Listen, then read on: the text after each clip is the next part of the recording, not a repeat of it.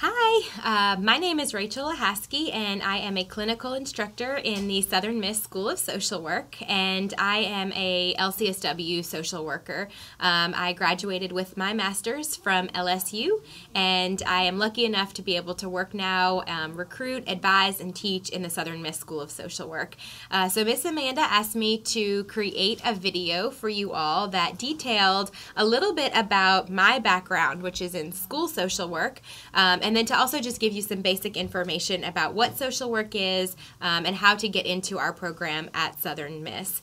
So I'm going to include all of that here in this video. I've sent some handouts and a copy of the PowerPoint about school social work to Miss Amanda, so you'll have the opportunity to follow along as I go. And at the end, I will share with you my contact information. So if you want to get in touch with me, set up a time to meet face-to-face on campus in our office, or for me to meet with you at Jones, I would be happy to do that.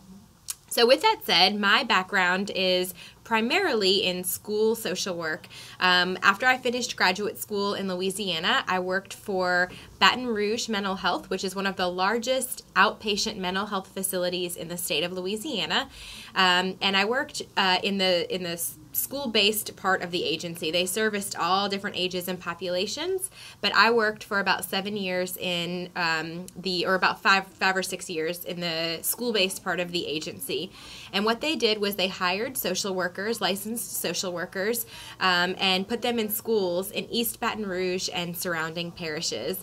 And the goal was to work in the schools to provide treatment, therapy, individual, group, and family counseling to students on our caseload who were diagnosed with an emotional or behavior disorder. We also worked very closely with teachers, with families, administrators, and a child psychiatrist that attended the school once a month to complete med checks and psych evaluations. So it was a very important job, I believe.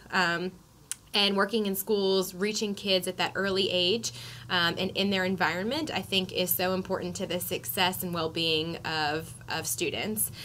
So anyway, that is my passion. And if you look on the second slide of the PowerPoint, it basically starts with, what do school social workers do?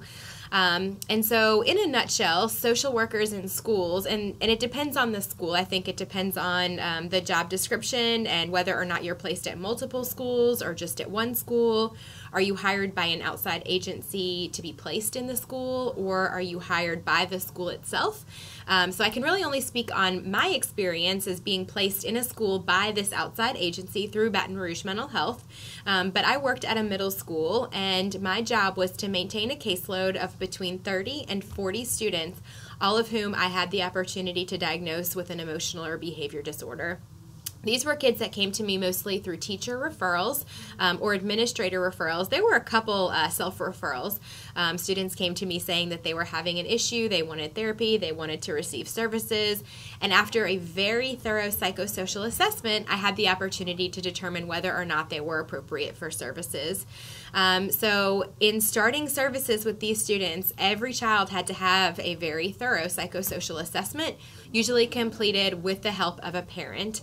And so this gave us the opportunity to collect a really thorough history on the child to kind of understand their background, their medical history, their social history, and any other types of family diagnoses that we would need to know about in terms of working with the child. We wanted to know who else was in the home and what stressors were placed on this child or on the family. Were they lacking resources? Were they lacking support, community involvement, and engagement? All of those things were important for us to take into consideration when offering therapeutic services to a child in the school. So once the psychosocial was complete and we determined whether or not a child was appropriate for services, we met with that student every single week in an individual, group, or family session to provide some sort of therapy, of treatment. So some of that included simple social skills or anger management. Some of it was behaviorally based, so behavioral therapy, cognitive behavioral therapy. We also worked very closely with teachers, guidance counselors, administrators, to try to provide a safe and inclusive environment for the child in the classroom. So maybe the child needed help staying seated in the class or more focused in the class. So we were able to work alongside those teachers and administrators to come up with a plan for the child in the classroom so that they were engaged, treated fairly, and their academic needs were taken into consideration during the process of classroom management. Some of our kids maybe needed 504 accommodations or even an IEP, an individualized education plan. And so we were able to work with the guidance counselor and with teachers to make sure that their accommodations were being followed and met. So that was really important. We also provided a lot of education to the families in terms of the diagnosis of the child, whether it was ADHD, anxiety, depression, things like that, and ways that the parent can also provide support and assistance to that child in the home. We worked every single month with a child psychiatrist that came to our school and completed psychiatric evaluations on all of our students. And some of our students, it was determined, would be better off, aside from receiving services, therapy, also receiving medication. So maybe that was ADHD medication or medication to assist with anxiety or depression, depending on the diagnosis. And so we helped to set up all of those appointments for the psychiatrist, and we monitored medication compliance throughout each month so that when the psychiatrist returned, we were able to provide updates on progress. We collected a lot of evaluations from teachers and parents as well, because that helped us to determine if the services we were providing were effective. Is what we're doing working? And then what do we need to improve on to better assist that child? So why is school social work so important? So in my opinion, I think that school social work is so important because it's meeting the child where they are in their environment. You can certainly work in mental health facilities and agencies and clinics, and that's all great and very, very important, especially in terms of social work and services provided to families. But in schools, we actually get to go into their environment. We get to see where these kids are every day. We get to look at their appearance. We get to see how they're behaving. How are they interacting with teachers, with peers? We get to see parents as they're coming into the school. So it's a really awesome way to meet clients in their environment and to truly see how they're doing every single day, which is also unique for school social work. In a lot of other areas of social work or treatment in general, you may not have the opportunity to see kids every day, but in schools you do, and that's really helpful when it comes to treatment. I also think that when you get your hands on those kids very early on, so as they're young and they're still very impressionable and vulnerable, you have the chance to really help to provide really helpful, important resources to these kids at an early age. So it can almost be seen as a preventative measure in terms of helping that kid before they get into the system, before they have to go to jail or they have a caseworker or a probation officer, before Child Protective Services report is made. You're reaching them early on. You are identifying the needs of the child or of the family, and you're trying to provide support right at the very beginning before something bigger happens. And you can do that in schools. You can do that when these clients are kids and when they're young. And so I think that is certainly unique for school social work and really helpful to the job. So how can I get a job as a school social worker? Every district, every agency is different, so it really depends. But in general, to get a job as a school social worker, you have to have your master's. And that's because most of what you're going to be doing in the school is therapeutically based. You're doing counseling, and you can't counsel without your master's and your license. So it's certainly great to have your bachelor's degree in social work. That gives you kind of an added strength, I guess, when it comes to getting your master's. You've got that really strong foundation academically, and that will help you along your way in the master's program. But for jobs, you have to have your MSW, and you have to be willing to take that licensure exam, which ethically speaking, you have to be licensed anyway, at least in the state of Mississippi, to call yourself a social worker and to practice as a social worker. The next slide goes on to talk about challenges for school social workers. And I think that in general, for any social worker, regardless of the setting, one of the top challenges is noncompliance. And a lot of that goes back to limited resources. A lot of these families don't have resources. A lot of our clients lack support, lack resources, lack education. And so with that comes noncompliance. And so that's always going to be an issue for social workers and for our clients.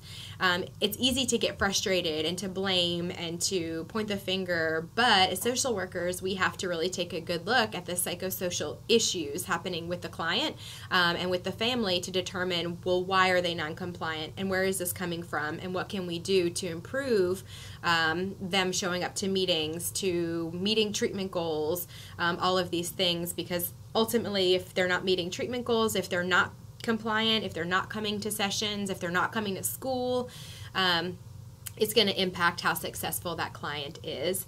And then, of course, also funding.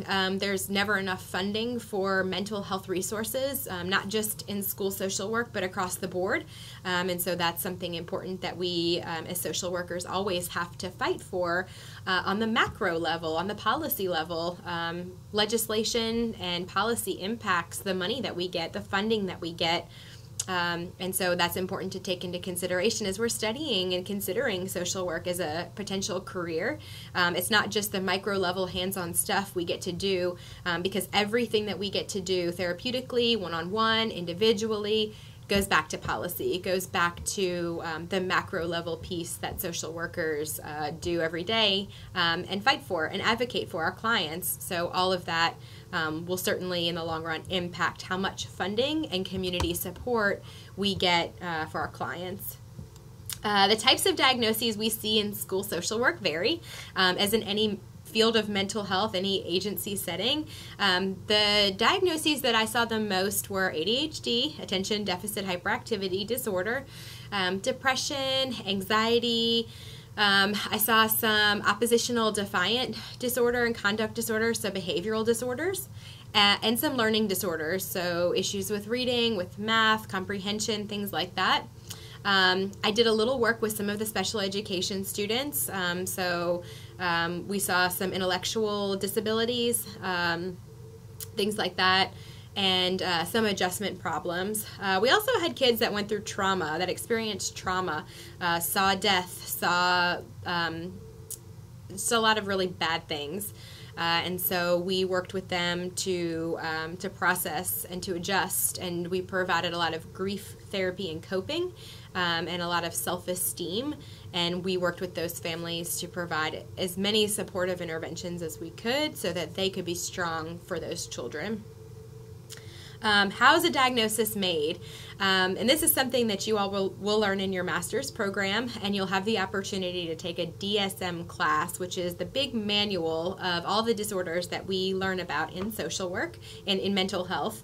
But basically, I think the best, most thorough way to make a diagnosis is through a thorough psychosocial assessment, getting that good history.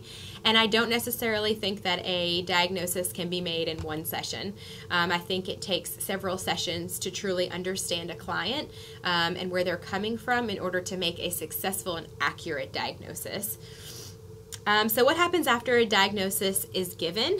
So in the setting where I worked, after a diagnosis was given, and all of my students had to have a diagnosis for Medicaid billing purposes, we were able to tailor our treatment plan and our treatment goals towards that specific diagnosis, and then we worked with that student based on the diagnosis that was given to provide the most effective and accurate services tailored to meet the needs of that client.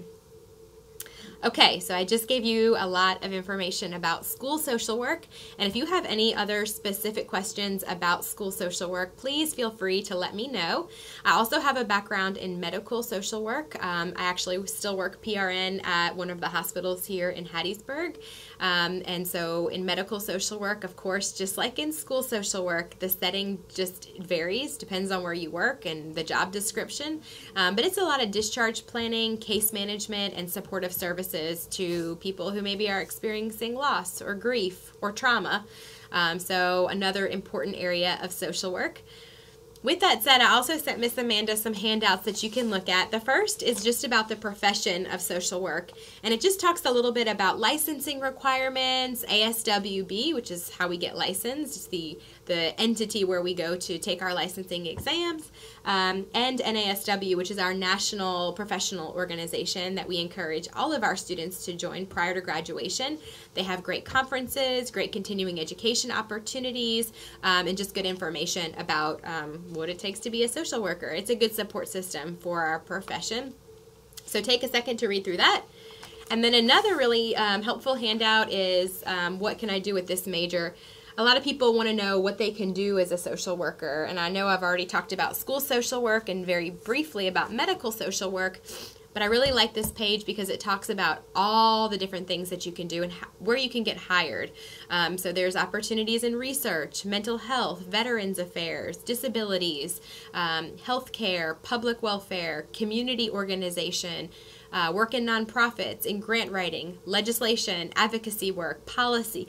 The list goes on, and that is the beauty of social work. There's always something that you can do, and there's just 1,000 opportunities. We work with every population, every age, every race, every culture, ethnicity, nationality, from the cradle to the grave, and everything in between. And so that's also a really unique part of what social workers get to do and who we get to work with. We work with everyone.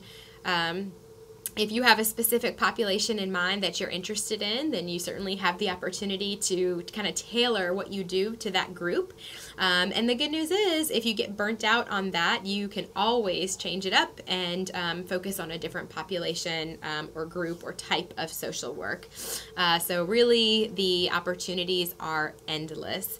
I always tell prospective students that social work is one of the strongest undergraduate degrees that you can get, and that's because when you finish with the undergraduate degree in social work, you get to take your licensing exam and you are considered a professional social worker.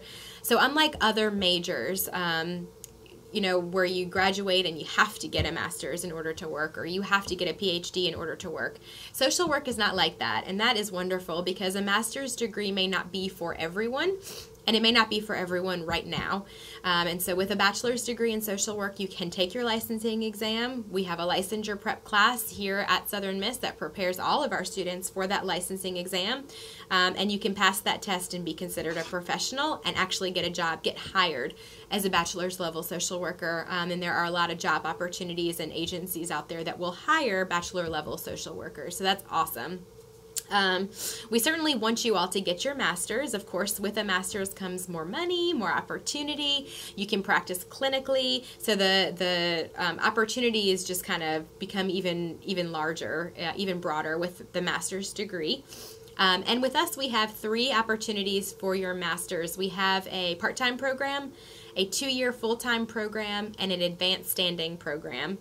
And with our advanced standing program, if you do really awesome in all of your social work classes, so A's and B's, no C's, top of the class, you can qualify to take an advanced standing entrance exam, which is a comprehensive exam of what you're going to learn in our undergraduate program. And if you score high enough, then in 1 extra year, you can have your master's degree. So that's really exciting for high academic achieving students and students that want to maybe finish just a little bit faster to have that master's. So we do offer all 3 of those options at Southern Miss, and when it comes time, we can certainly put you in touch with the right person to explore those options. The last thing I'm going to go over with you is our degree plan. So this is that 3-column sheet, and on the back it breaks down all of the the letters and numbers and what they all mean. So this is what you need to know in terms of what do you have to take to get into the program. So I'm going to just briefly touch on that. The first column is University Core, and these are classes pretty much everyone takes regardless of major. The second column is Social Work Core, and these are not social work classes, but more closely related to our major. So upper level psychologies, sociologies, human sexuality, those classes. And then in the third column above the dotted lines are your 3 pre-social work classes. So let me just point out a couple things before I move forward. You'll see boxes next to every class, and the goal is to get every box checked to graduate. 2 categories have 2 boxes next to that. In the first column, your basic lab sciences, and in the second column, your upper level sociology electives. And that just means you have to have 2 classes from those categories. You'll also see there are some little asterisks, little stars next to some of the classes. In your first column, that's going to be your Math 100 or higher, and your sociology, Intro to Sociology. Intro to Psychology, not Sociology. Psych 110. In the second column, your DPH 430, Human Sexuality, and your Developmental Psychology, or at the community college, it's Human Growth and Development. And then in the third column, your 3 pre-social work classes. And so what those asterisks mean is that those classes have to be done before you get into our program. So, for example, the DPH 430 and the 3 pre-social works, those are not offered at the community college. So typically, what community college students wind up doing is when they get to Southern Miss, they take a semester to take those classes, and then they're eligible to apply to our program. So what else do you need to get into our program? You can come into our program with 3 or less of all of those classes remaining, but remember, none of them can be asterisk classes. We also look at GPA. You have to have at least a 2.5 GPA. I say at least because we are one of the fastest growing, most competitive programs across the university. People are learning what social work is, and they're saying, I want to do that. And so when it comes to GPA, we're really taking students with a 3.0 or above, but you at least have to have that 2.5. A C or above in every class, and then a few other things that we look for. Your 3 pre-social work instructors are going to submit evaluations on you after the semester, and they're going to let us know how you participate, your writing skills, your critical thinking skills, your emotional maturity. All of that stuff we take into consideration. And so we'll be looking at those evaluations and recommendations from each of your pre-social work instructors. We also are going to have an online application, which includes 2 letters of recommendation, and you will have a face-to-face interview. So I know that sounds like a lot, and it is a little bit, but we will make sure you are prepared for that process when it comes time for you to apply to our program. So when you first get to Southern Miss, your major will be declared as pre-social work, and then once you get into our program, it will be social work. You'll have a social work advisor in our department that you will be required to meet with at least once a semester, although we are available way more often than that if needed. And that's something else that we love about our program. We all have open door policies, and all of our instructors and professors here want to hear from you. All of our classes are face-to-face. We don't offer any online classes in our program, and that's something we take a lot of pride in. We don't believe that you can teach effective social work, competent social work, ethical social work in an online setting. So we like to get to know you guys outside of advisement as well, and we want to get to know you. We want to really form strong relationships with our students, and we want you to feel comfortable coming to us if there's ever an issue throughout the semester. So you will really get to know your advisor and your instructors and professors through our face-to-face open door classes and advisement process. The program below the dotted lines in that third column is broken down into 4 semesters.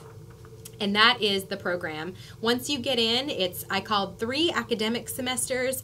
At the end of those 3 semesters, all your classes have to be done. That 4th semester, that final semester, you will be full-time in field. And that is everyone's favorite semester because you finally are getting to put into practice everything that you have been learning and working towards. So you'll have an opportunity to meet with our field office in your third semester, let them know a population you're interested in or you're passionate about, and they will work hard to place you in an appropriate internship in that fourth semester. So you'll be interning underneath the supervision of a licensed social worker, and that's a really unique opportunity and part of us being an accredited school of social work. You'll then come in once a week for field seminar, which is your big capstone class in order to graduate. And it's in that class that we do a lot of writing and processing all of the things that you are doing in field.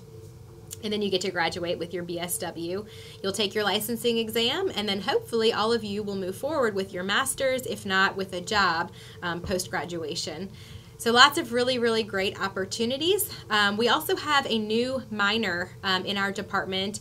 I'll also send that information to Miss Amanda. It's called CAST, Child Advocacy Studies, and that's really great for just any social worker, but especially people who want to work in the area of child welfare with children, adolescents, teenagers. So if you are interested in pursuing a minor, we also have that option as well. And we also take a trip to Cuba every summer.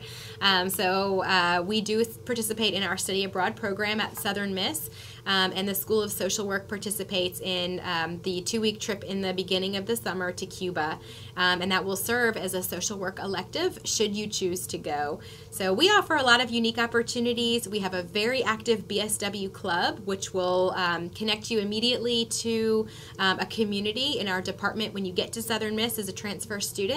We do a lot of community service throughout Hattiesburg and the Gulf Coast even. They have a club down there as well. And we do a lot of work within the university.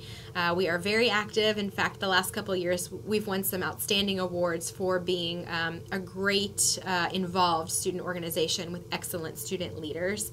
So we hope that you'll get involved in that as well when you get here. Okay, I think I've covered everything. Here is my contact information, rachel.lahasky@usm.edu. And my phone number, 601-266-6952. You can also take a look at our website, which includes information about our degree plan and a list of all of our professors, instructors, and the research that they're doing, which if you're interested in research, policy, presenting at conferences, our professors welcome that and appreciate student involvement. So you can take a look at all the really cool research opportunities that our professors participate in. Our website is www.usm.edu/social-work. We hope to hear from you soon. Good luck the rest of this semester, and let me know if you would like to meet on campus. Bye.